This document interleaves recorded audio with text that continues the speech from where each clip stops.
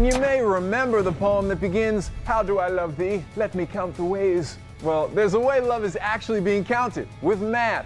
Jimmy, the Einstein of love roads, is crunching the numbers. Jimmy, what's the deal?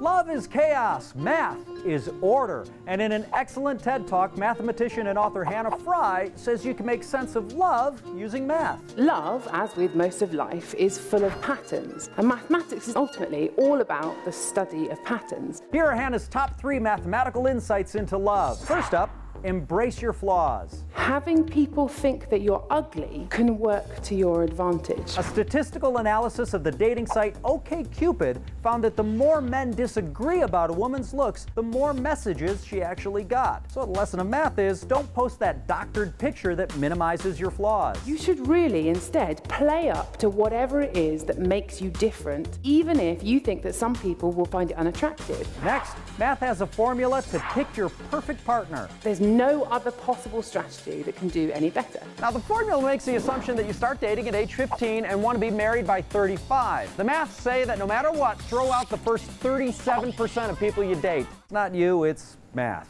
Then marry the next person who is better than anyone you dated to that point. So Miss Right is actually Miss Better than the first 37%. Don't include that in the vows.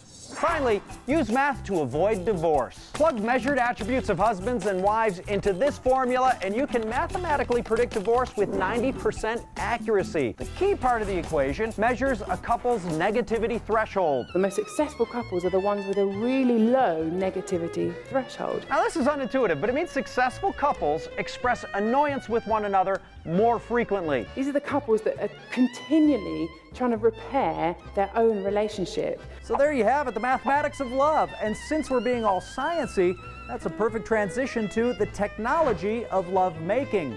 That's right, if you want the kind of physical passion described in books with Fabio on the cover, there's an app for that.